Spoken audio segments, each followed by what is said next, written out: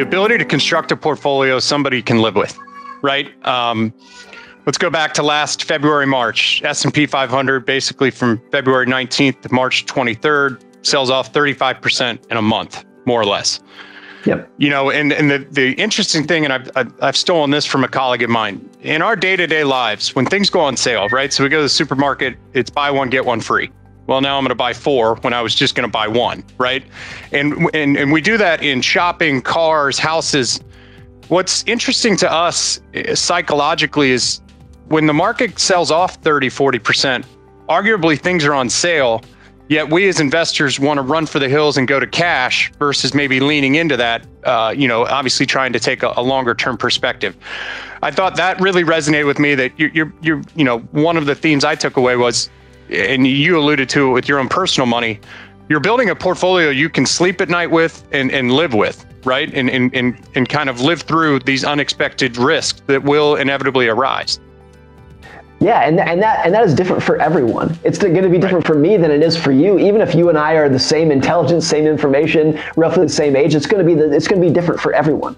That I think is an important point, is that a lot of finance tends to be viewed like it's math, like 2 + 2 = 4 for everybody. There's one right answer for everybody. That's how math works. But investing, portfolio management is not like that. Everyone's going to come to a different level of how much risk they can take, how much risk they want to take, need to take, is different for everyone. And just being a little more introspective about yourself, about your own personality, your own faults, your own goals, and coming up with a portfolio that, even if it's not perfect on paper, and even if the financial formulas, the economic textbooks say, at your age, you should be taking more risk or less risk, etc. If it works for you and your unique personality, then great. The purpose of money is to give yourself a better life.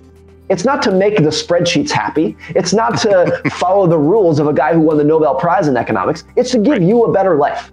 And just finding a portfolio that works, that achieves that versus achieves the right risk reward trade-off, getting really technical about it. Just whatever makes you happy, whatever helps you sleep at night, that's the right portfolio for you. Yeah, and you kind of in closing here, you highlight Benjamin Graham throughout the book a couple times, obviously very influential in just investing and things like that.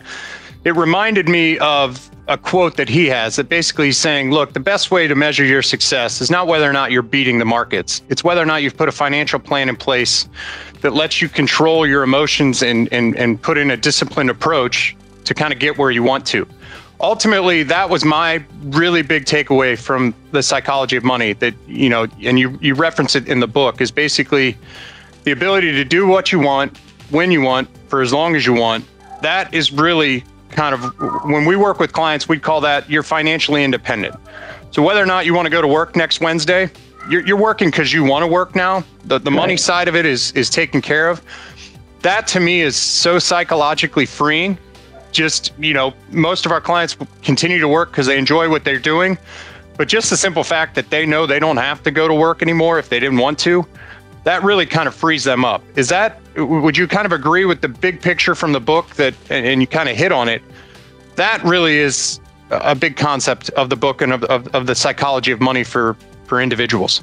I think that's it. It's controlling your time. It's just having control over your schedule. And controlling your time does not mean that you're necessarily retired. It doesn't mean you're sitting on the couch doing nothing. Right. You can control your time and still make the decision that every day you want to wake up and go to work and do your best work. But if the decision is yours, if you're in control over it, if you have that level of independence and autonomy, that is, I think, the highest dividend that money can pay.